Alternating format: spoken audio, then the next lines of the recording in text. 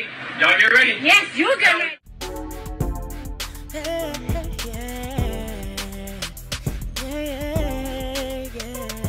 If you want the latest news in the streets, join us and tune in for the tea. Breaking news with integrity. So tell your friends and your family. It's the Lovelyti TV show, bringing you good tea and good vibes. It's the Lovelyti TV show. Be sure to share, like, and subscribe. Talk about young Choppa from Making the Band. He's speaking. I don't know if he's in. I think he's still in jail. He's speaking about Diddy. So he did an interview recently with a YouTube channel, Raw Ray Reports. Shout out to them. I'm not going to play the whole thing. Y'all can watch it on their channel, but we're going to play a little bit. Choppa City, young Choppa from Making the Band. He's speaking out on the trauma and the drama he went through with Diddy on the Making the Band series and how young he was. Remember, he was the youngest on the cast. He was 16 when he was casted. So he's calling, I think he's calling in from prison, if I'm not mistaken. Because, he got into sex trafficking. I had to drag him in 2020 when he got popped. Because I'm like, everybody else was struggling. Freddie P was on the internet around that time crying, saying he was broke. A lot of them just broke. Dylan Dillinger, we ain't seen him in years. But Choppa was living well. I went to go look. I was like, what Choppa been up to? Oh, he was eating steak and shrimp, and he's in Vegas living his best life. Then we find out he's pimping bitches. So he was human trafficking and, got caught up. I think he got time. So I think he's calling in from prison because the audio sounds, really prison-ish. So I'm thinking he's in prison calling in. But it was a really good interview. So we're going to go ahead and watch just a snippet of it. Choppa. Let's go ahead and listen. But my stupid ass, I'm young, you heard me? So I'm not really thinking in my mind intelligently that these are gifts that I'm getting. Chop, he's gifting you. I'm not thinking as an intelligent man that I am not, that I need to put things in my name. They was just write-offs from the Bad Boy company. So after when Katrina happened, and I'm like, say, bro, I need to get my cars back and this and that back. He was like, oh no, you said you ain't want to come on the road no more. You said you ain't want to do this here with me no more. So I'm gonna say no. And that fucked me up. I damn near wanted to kill that nigga. Honestly, I wanted to kill that nigga. Because he was playing with people's lives. Playing Monopoly with a nigga life. You dig? And having the power to control the nigga. That's why I vowed to myself, you heard me, that I never in my life let a man control me or listen to a man's ways, pause. Listen to a man's ways and his dictatorship of how it should go with my career. That's why the bass saved my life, bro. For real. Say, bro, could you say that anybody else that was in the band situation was kind of similar to yours? Yeah, everybody. I mean, but they kind of had a shorter end of the stick than me because I ended up having a deal afterwards. They never got a deal after that. Fred said, Ness wanted to rock with Diddy. He ended up rocking with Diddy later and wrote on the last train to Paris. Ness was always a great songwriter. So Ness and Diddy always had a relationship, you understand, because Ness was ghostwriting. Babs said, Sarah, I don't know what's out with Sarah. Dylan always said, Dylan said, fuck everything. Right. Honestly, a lot of people be joking and everything, but Dylan was the smartest one, bro, because Dylan, from the TV show to after that, you heard me, he always said, fuck you. And to be honest with you, it was well worth it, because when we found out later, you understand how much that man had took from us, $30 million. Couldn't give us $1 million a piece, bro. Ain't that cold, son? At least. $30 million. Say, what was it that Dylan saw early on that made him feel like that? So y'all just heard Choppa. And this is what I say, that Diddy is nothing but a vampire. He's an energy vampire. He has very vampiric energy. He sucks people's energy, people's talent, sucks them and spits them out.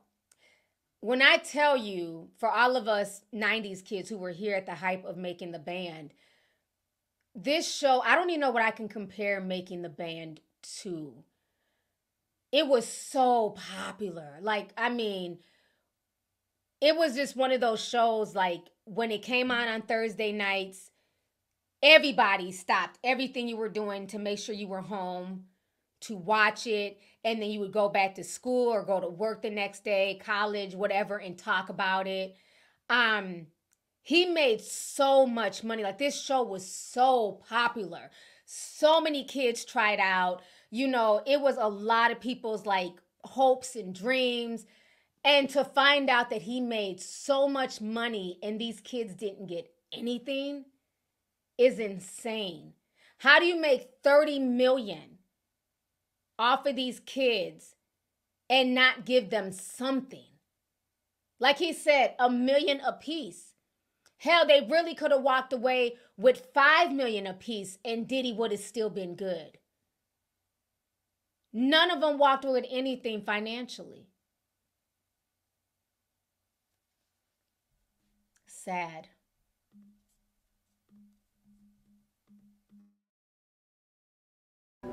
Honestly, from talking to Dalon, he told me, he's like, Chop, I didn't feel like it was worth it. Because I just didn't, he said, bro, it's a certain amount of time of putting in work.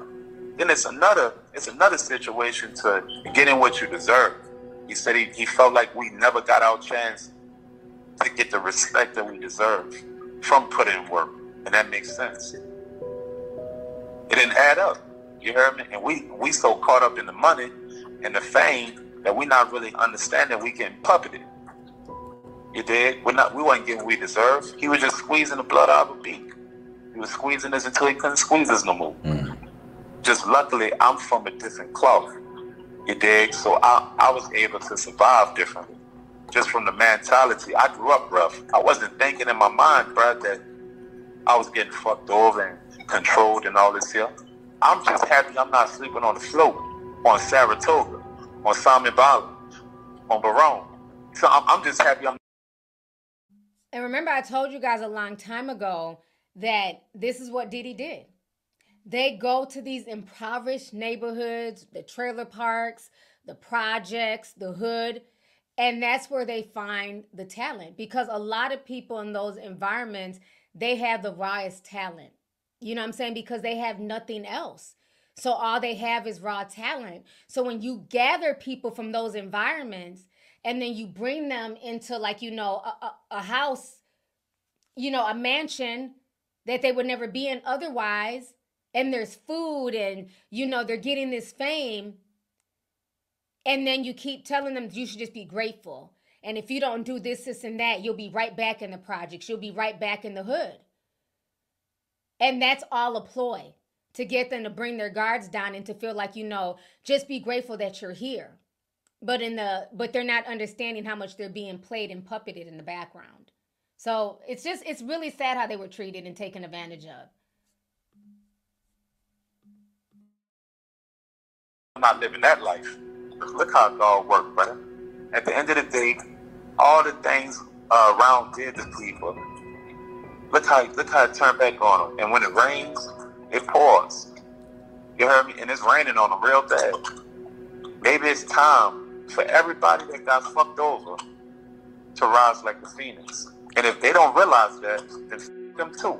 Because one thing about me, son, I'm gonna rise like the phoenix. The news, like the whole thing, like when you first started getting a wind of it, what was going through your mind and how did you feel about it?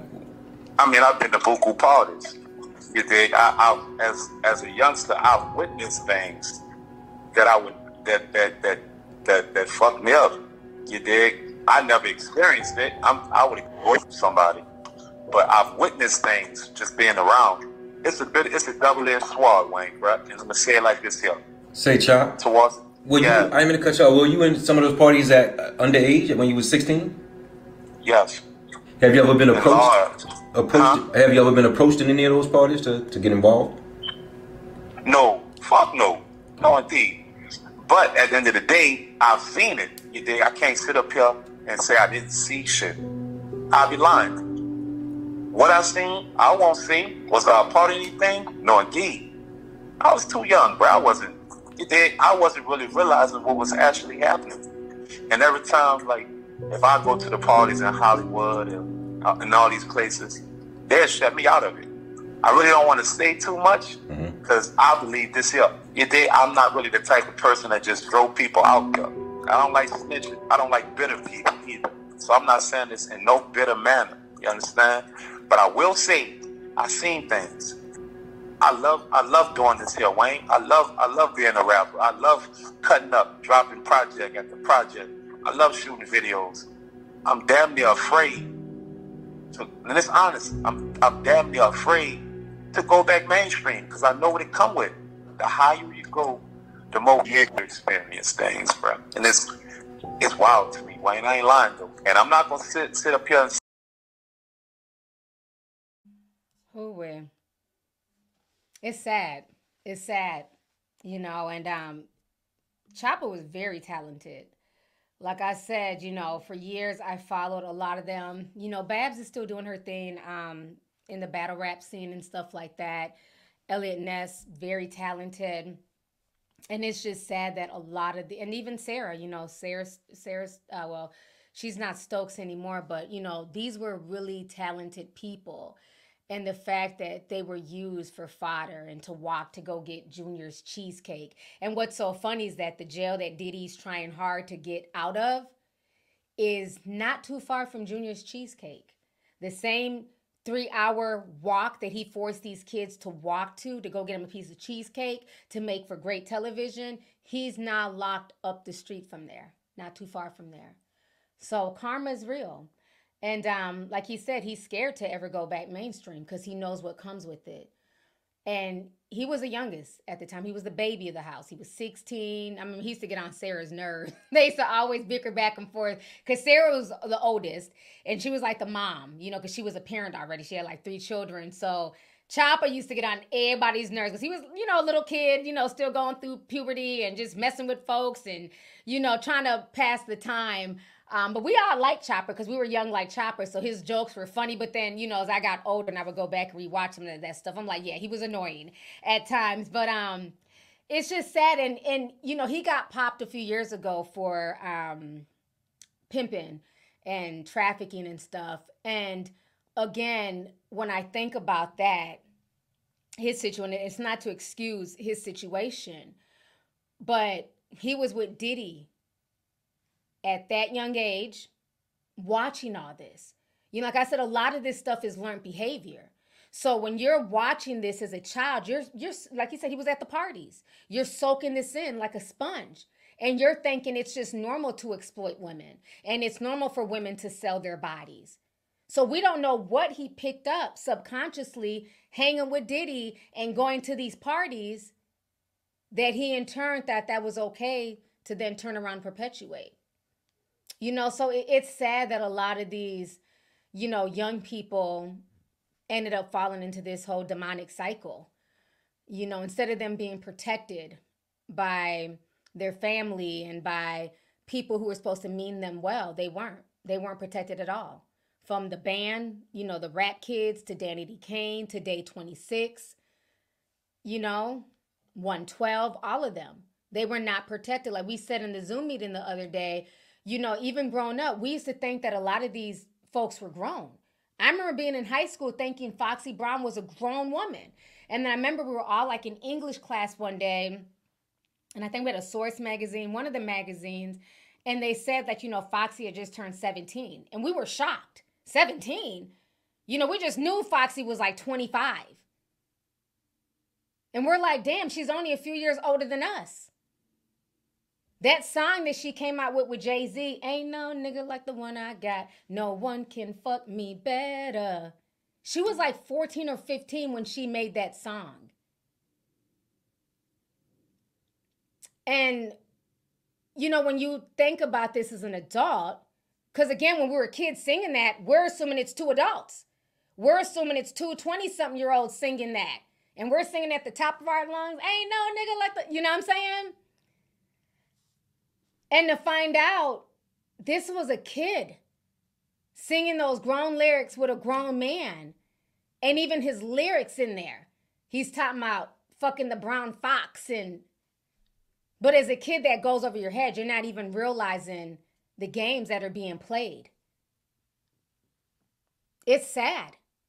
I remember thinking 112 was grown when they were coming out with all that good music and running around with Biggie. Only Use, one of my favorite songs, with 112 and Mace. And when I did my deep dive, that was the first time I really realized these kids were in high school. Remember in the deep dive, I shared a story about how Diddy would play them and lock them in the studio, and they had school the next day. And he basically told them, y'all need to be in the studio working. They're like, well, you know, we've been in here for days. We had to get to school. He said, well, then y'all walk to school. And left them there, refused to give them a ride in the middle of a snowstorm. They had to walk home in the middle of a snowstorm so they could make it to school the next day. Those boys were in high school, but they were presented to us as young adults, like they were 21, 22, 23. They were 15, 16, 17-year-olds. So it's really, singing about peaches and cream. Eating coochie, that's what that means. And we were singing it, not even realizing. It's sad. Foxy Brown's album, The Il Nana. And she was a teenager when that was put out. So it's crazy when you like really go back and you look at all this stuff and you see it through adult eyes. It's really disturbing, and I just feel bad that so many young people were exploited, and so many young people, you know, Shanette in the Discord was asking when we had the Zoom meeting, isn't it interesting how nobody's saying mute P. Diddy? Like they were saying mute R. Kelly. And I said they're not going to say mute P. Diddy because there's too many songs that were the soundtracks to people's lives. And I've always kept it real from jump. I'm not muting shit. I can separate the man from the music. Too much of my childhood is wrapped into songs by R. Kelly. Like I Wish is one of my favorite songs. That reminds me of somebody from a long time ago that ended up passing away. And every time I hear that song, it takes me back to a time and space. You will never get me to sit up here and lie. Oh, I'm not ever gonna. No, I will, and I shall. And if it comes up on my playlist, I'm gonna sing it word for word. Feeling on Your Booty is my song. Step in the Name of Love is my song. But see, it's easier to mute R. Kelly because he hadn't really had a lot of hits in modern times. He has a wide catalog. He's a writer. But Diddy's a little bit harder to mute. Why? There's so many songs in his catalog. If you mute Diddy, you need to mute Biggie. You need to mute 112. You need to mute Foxy Brown. You need to mute Faith. You need to mute Mary J. Blige. You need to mute Little Kim. And the list goes on. Total. So I don't want to hear that. People are full of shit. That's why I never got on the whole mute R. Kelly train. I don't do social media gestures. I'm going to keep it 100. I'm not turning shit off. I'm still going to listen to it. It is what it is. Mace is one of my favorite rappers from back in the day. Y'all know that.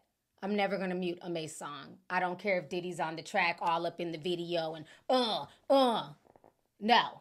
Soon as that line drops, you can hum all you want to, come all you want to. Money, I'ma flaunt you. Girl, I wanna flaunt you. I'ma always want you when nobody wants you. If I die now, my love would still haunt you. Like, these are songs that are like ingrained in my head. So I'm not muting shit. And I don't think the industry really wants to go there. That's why with this Diddy situation, folks are quiet. Because he's been involved with literally everyone in the industry, music-wise. So you'd have to literally get rid of a lot of catalogs. That's why I said it was a slippery slope when they started the whole mute R. Kelly, mute XXX Tentacion, whatever you say his name, Triple X. Because I'm like, if you're going to mute them, you might as well just mute this entire industry because this entire industry is corrupt. Mute Elvis. He was married to a whole 13-year-old. Mute Aerosmith. He had a whole, you know what I'm saying? He was out here, had a whole 16-year-old girlfriend that the parents allowed her to run off with Steven Tyler. But when Dude Looks Like a Lady comes on, we still rock out to it. So you'd have to like mute this entire industry because they're all connected. You'd have to mute Jay-Z. You'd have to mute Beyonce. But again, it's people picking and choosing. Because he was easier to mute R. Kelly. He hasn't had any recent hits. But you notice you don't hear a lot of people saying mute Diddy. So, I'm not muting shit. I'm having my throwback party in a few weeks. What, 2 weeks now? I'm having my throwback party. Oh, I'm going to party like it's 1990 something to the mid 2000s. I ain't muting shit. Music is the soundtrack to my life, so it is what it is. But he's still trash. He's trash. And I really do feel bad though that all these people were affected. But, you know, I'm still going to support the music because a lot of people were talented and it was no fault of their own that they ended up getting like the short end of the stick, unfortunately. But yeah, we'd have to mute everybody. DJ Khaled's white ass too. And why is like he like outside of that man, Jonathan Odie talking about DJ Khaled being gay and Rick Ross being gay, a lot of people are really quiet. They're not really too much talking about that angle. You'd have to mute everybody.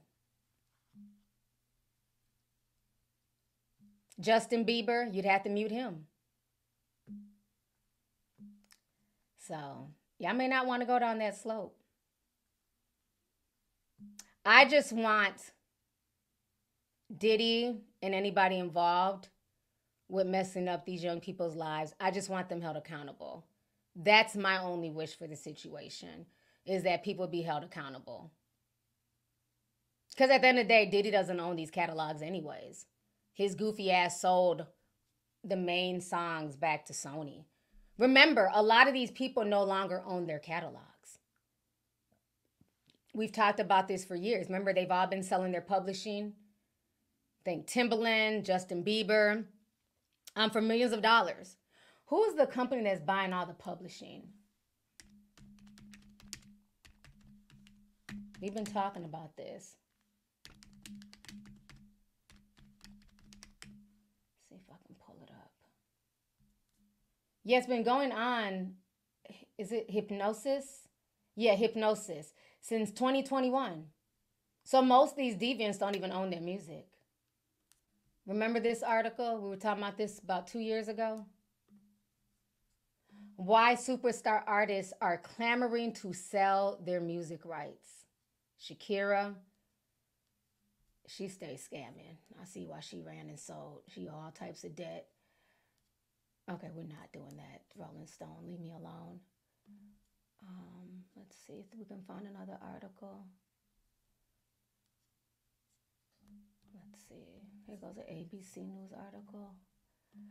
Why legendary music artists are selling their rights to their songs. Many artists have faced regarding their music catalogs.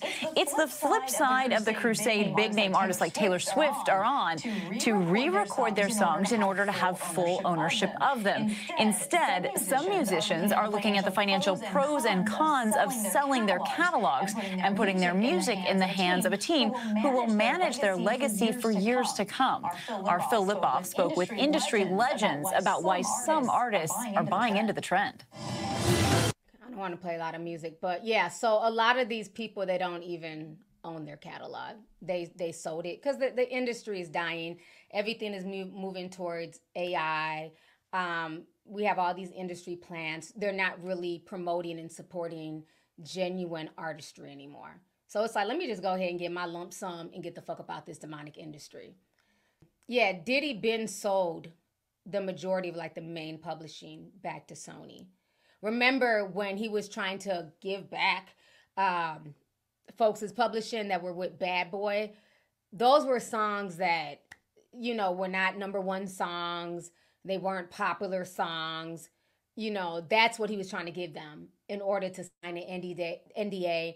And they probably would only got like a few $100s a month in streams, if that.